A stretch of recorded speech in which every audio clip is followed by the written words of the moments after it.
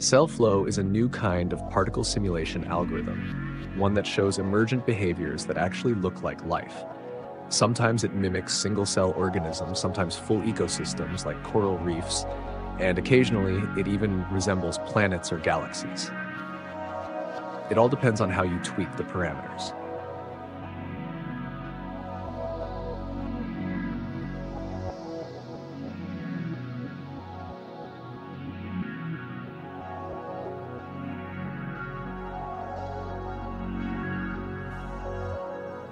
Built on two key inspirations: Clusters by Ventrella,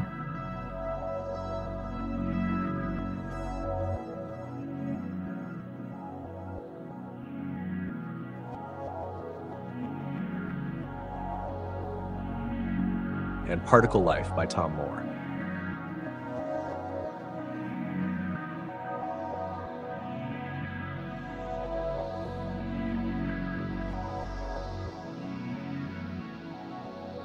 So here's how it works. We've got different types of particles. Each type has its own set of attraction and repulsion rules, how much it likes or avoids other types, and even its own kind. For instance, red particles might be slightly drawn to other reds, but they hate yellows and are super into blues. And these relationships aren't always mutual. Just because red likes blue doesn't mean blue likes red. But from these simple rules, you get these insanely complex webs of interaction. It all comes alive, these rich, moving patterns that behave in ways eerily similar to real organisms. When I first discovered clusters and particle life, I was completely fascinated. I dove in, read every line of code I could find, and started to wonder, could this be even better? I decided to build my own version of particle life from scratch. That's when I spotted something interesting. The original force function had a harsh transition between the repulsion and attraction zones. Check this out.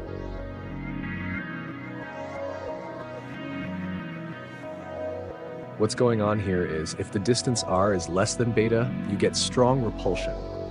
If it's more than beta, but the change between the two is abrupt, it causes particles to jump and the whole thing starts to feel less organic. It's just off. But in nature, forces don't behave like they're continuous, smooth. So I started looking into how real particle physics handles this, things like the Leonard-Jones and Morse potentials. They're designed to model how atoms and molecules attract and repel each other smoothly over distance. But those didn't quite work in this context. They were too rigid, too perfectly tuned for atomic interactions. So I experimented a lot. Talked with some AIs, Grok, Gemini, even ChatGPT now and then, and eventually landed on a force function that just clicked. This version has three parameters: attraction, repulsion, and K. Repulsion dominates up close, fading smoothly as distance increases. Attraction grows linearly. The result? A net force that's continuous and stable, no sudden jumps. And that means the motion of the particles becomes much more fluid, much more alive. Then came the fun part, implementing it.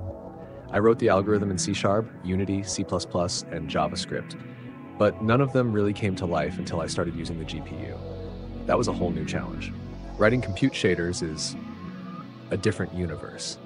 It's not just code, it's parallel code. On the GPU, I had to relearn how to think. And yeah, I yelled, I slammed my desk, but with help from Grok, Gemini, and of course, ChatGPT, I finally cracked it. And it paid off. We went from 700 particles in vanilla JavaScript to 4,000 to 8,000 on the laptop GPU. On a decent GPU, we're probably talking 50K to 100K particles. But even around 4,000, the simulation starts to shine.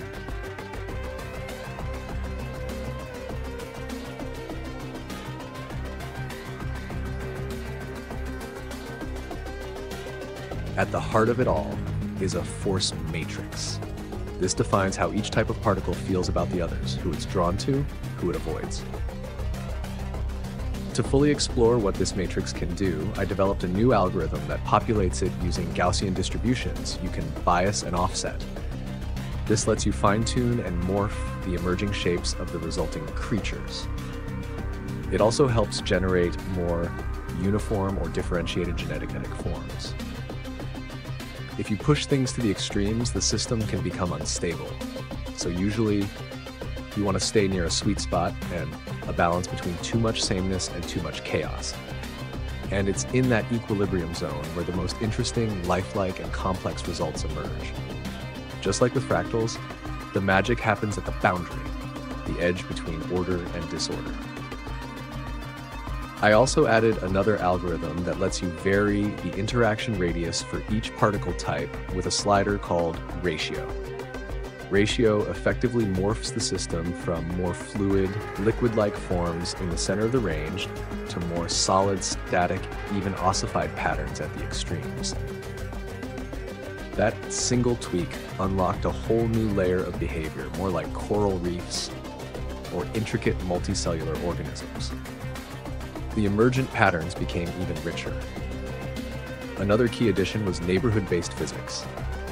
I calculate how many nearby particles each one has and apply acceleration or friction, depending on that density.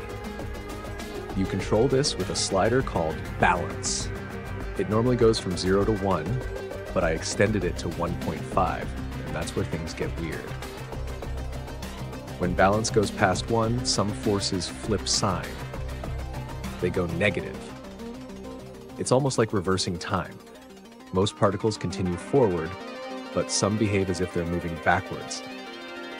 The result is all kinds of bizarre behaviors, implosions, structures like black holes, and strange blooms that feel like they're unfolding in reverse. It's broken, and I left it that way on purpose to explore these alien behaviors. That they are not exactly realistic, but it reminds other possible realms where time behaves like if it were two separate additional dimensions or just were unstable and glitchy.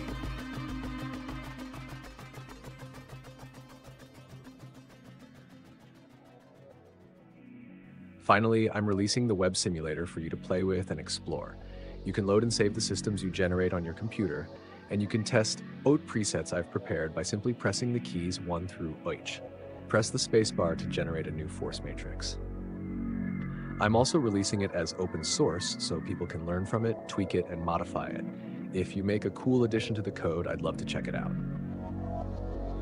Now, editing a video like this takes a lot of time. Honestly, I just want to get back into the simulator, tweaking, expanding, refining. But if this video gets some attention, I'll make a second part where I break down the rest of the algorithms or present other unpublished generative works I've been developing. So please like and subscribe to help me keep creating this kind of content. Thanks for watching, and sorry for using a digital voice. My native European accent is way less understandable. See you.